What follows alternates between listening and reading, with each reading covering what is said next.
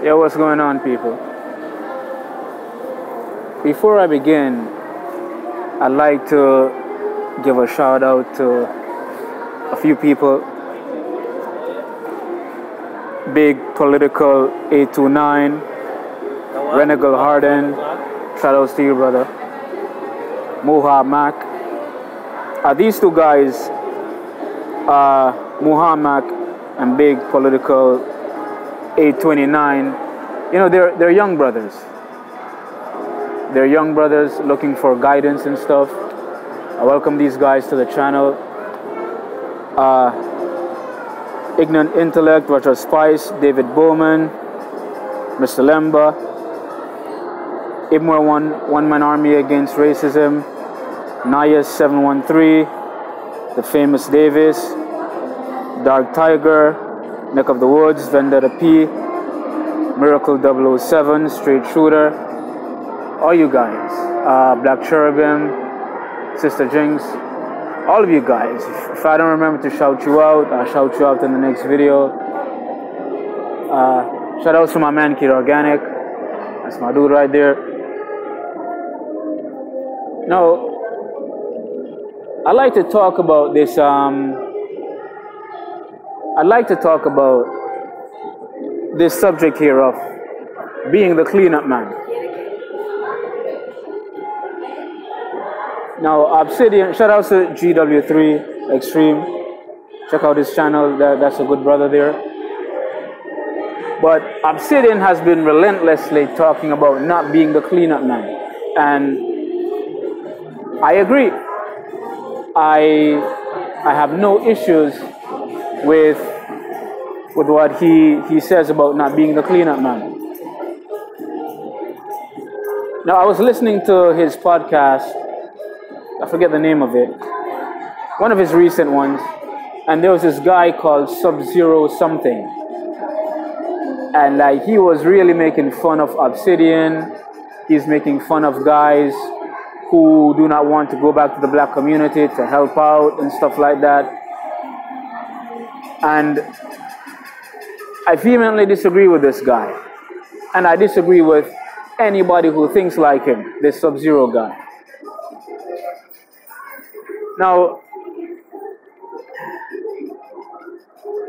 there's a story in the Bible about this guy called Adam, a female called Eve, and they were told not to eat an apple, a peanut, a piece of chicken, I don't know what it was. And Adam told this female not to eat of that tree. But she went and she ate of that tree.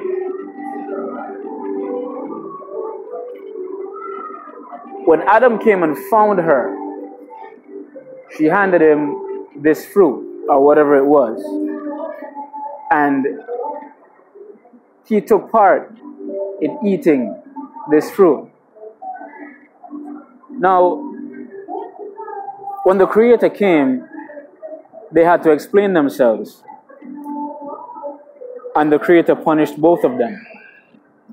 And the reason the Creator punished Adam was for one reason and one reason only. Because Adam was a simp. He should have left that female to her own demise. She should have faced the consequences on her own. But he went and he helped her. He joined in on it. So he had to face the consequences with her. Because he's a simp. And like my man, King Solomon said in Ecclesiastes that nothing is new under the sun.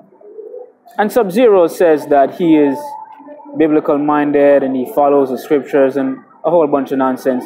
He doesn't seem too intellectual to me. But Solomon says nothing is new under the sun.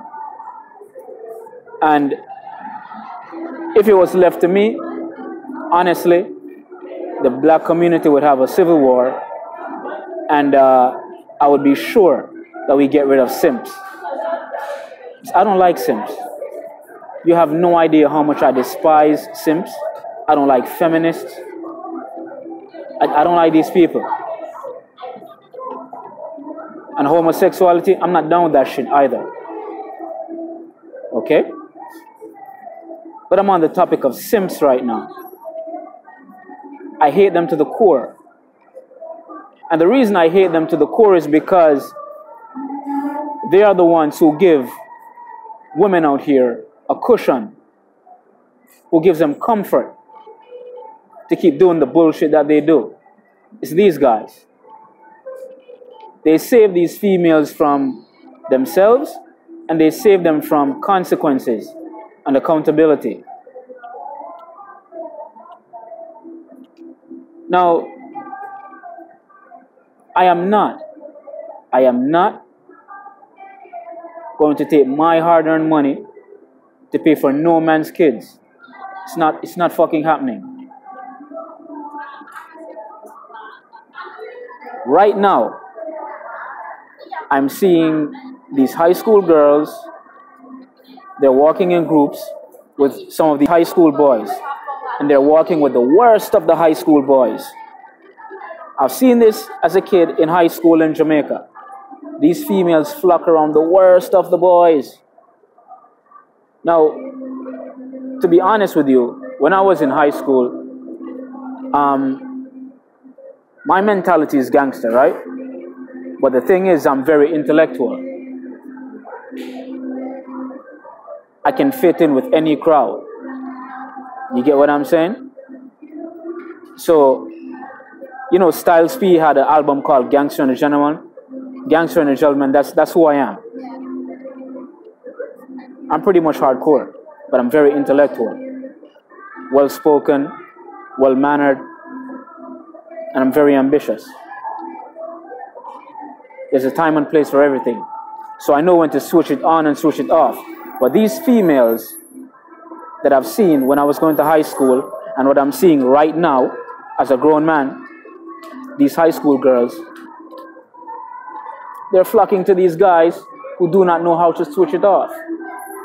They're flocking to these guys who are perpetually acting out the stereotypes of little thuglets who have no manners, who love attention, who love to fight, who love to be mischievous. These females, in my days of being in high school, and right now I'm seeing these females in high school right now doing the same goddamn thing. Just like King Solomon said, nothing is new under the sun. Everything that is happening right now has happened before. So the cycle continues. So at what point do we stop this? Helping them is not going to work. What you need to do is you need to let them face consequences so they know not to do this and to stop this. Stop choosing these Negroes who are not going anywhere in life, because a lot of these guys that they're chasing after or flocking around in high school, they're going to be the Negroes sitting on the corner by the bodega, drinking 40s, buying Lucy's, looking to rob somebody. I know plenty of females right now who have like 3 children, 2 children. They've now seen the light. They're now looking for good brothers. They ditched their thug boyfriends because now they found out as soon as they got to 30, or they're now 27 or 33 or whatever, they've now seen the light that, hey, I made a bad decision by fucking with these guys. But the thing is, they can get guys to fuck them, but they can't get guys to stay with them. Because brothers, in their right sense of mind, will not go and try to support other people's children, to take up people's baggages. I'm not going to do it. I don't have kids. What the fuck am I doing with somebody else's kid? It's not going to work. Unless that female was married. If that female was married, then fine. And that's still sketchy. But I'll give her a pass for that. But if she was reckless with her pussy, if she had a reckless lifestyle, I'm not putting on my cape for that. It's not gonna happen. I remember think this was like in 2005. You know, I was looking at the community in Jamaica, and I was saying to one of my friends, he's an OG, taught me a lot. And I was like, yo, I want to help my people, you know, yada, yada, yada. And he was like, stop it right now. He said, stop it right now. Because he's a business owner. And he said to me, let them deal with their own issues. Because if you go in and you decide to help them, what's going to happen is these females, this was in 2005. I never knew what YouTube was in 2005. And he said to me, if you go in and help these people in the community, what's going to happen is they're going to see you as a fail-safe. So they will continuously have children knowing that they have somebody they can run to who will help them. And the cycle will continue. And that's what he told me. And I never forgot that. So I say no. I say no. I'm not doing that. If these simps want to go in there and help these little nigglets and their trifling mothers, they can go. I won't stop them, but I'm not helping. You're not getting my money. You're not getting my efforts. I'm not helping shit. Good brothers should hook up with good women and create their own communities. I'm not supporting helping these people. No. No. Because if you help these females, they're going to turn around. They're going to continue to fuck these thug-ass dudes, create more thug-ass babies, and the problem will expand. So it's going to be a never-ending cycle. It's not going to stop. It doesn't make sense. So Sub-Zero, whoever you are, bro, I think you need to drink some coffee and try to sleep. Because your argument is bullshit. And I really think we need a civil war in the black community, because I'm really sick of a lot of these people. I'm sick of the shaming tactic, trying to tell people that they're hurt, they're not a real man.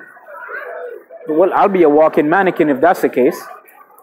If I'm not a real man because of how I think, hey, I'll be a walking mannequin because I'm not helping shit. Fuck y'all. And that's just how I feel.